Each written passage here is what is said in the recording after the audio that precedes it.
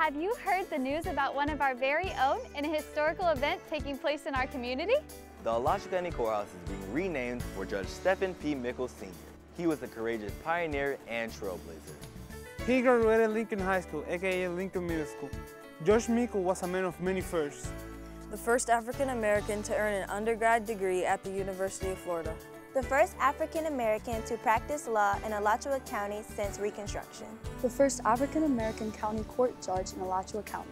There is an essay and poetry contest where you can learn more about our local hero, Judge Mickle, and you can possibly win some cash.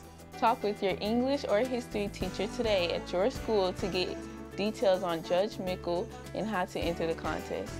2 students will read their essay or poem at the historic renaming ceremony on January 14, 2022.